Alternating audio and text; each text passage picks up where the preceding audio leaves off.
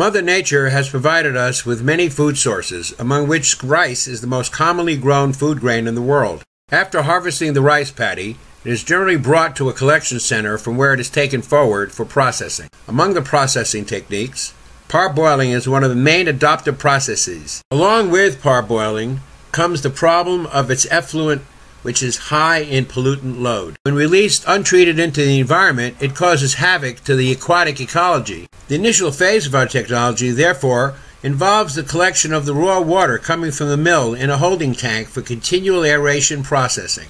To accomplish this, either an above-ground tank is constructed with a centrally inclined slope with a concrete bottom and catwalks for viewing, or a large subground tank is constructed to hold the water of a 3 to 5 day production capacity for continuous aeration. The walls can either be coated with an epoxy or lined with a chemical-resistant tile, or as in one of our demo plants, a dismantleable tank lined with an HDP sheet as shown here. In these tanks, different modes of aeration will be provided along with the recirculation of the water to reduce the temperature, the COD and BOD, while simultaneously providing equalization. Before bringing the raw effluent to the tank, macrofiltration is provided to eliminate all the larger particles which may cause clogging. As the water enters the collection tank, the surface aeration begins. Recirculation using pumps and agitation is then provided, along with a stirrer that performs all at the same time.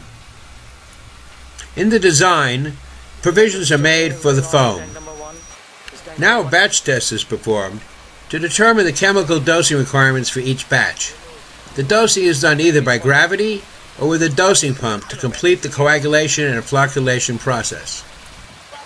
Success of our chemical process show the colloids are distinctly separated and flocculated, as it is clearly visible during an operation done at one of our other project mills. Given time, the now agglomerated and heavier flocks will sink and settle on the bottom of the tank, or, conversely, we can make the flock float to the surface by using an effective micro-air bubble generator. Shown here is a prototype of a larger and more effective microbubbler that we are presently using in our flotation tanks.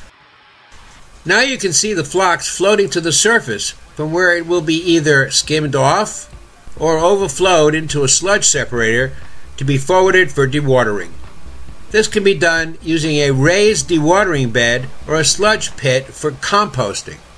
Sludge cakes can be made available by either using a screw-type filter press as shown here, or a belt-driven automated filter press.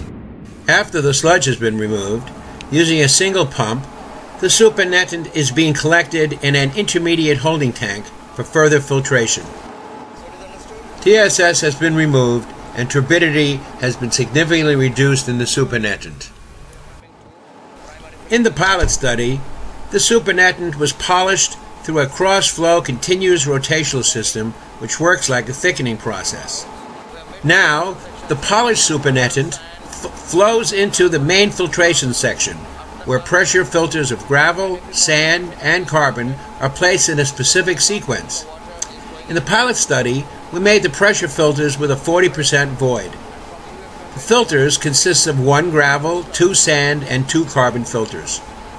This is followed by a 0.02 micron UF hollow fiber membrane and ends with a post-compacted carbon filter. The slight yellow color shown in the example is an organic pigment, and it's hard to absorb and totally destroy, but fortunately this color is only native to a few rice varieties around the world. The containers seen here show the raw water in the center. On the right is the water after the aeration, chemical treatment, and sludge removal has been performed. On the left is a beaker of water after filtration has been completed. One can distinctly see the difference after our technology has done the job. This is a trial to show that even difficult pigment colors can be removed using specialty resins. Using different specialty resins as per the client's request, the water quality that we're able to provide can even be up to deionized water standards.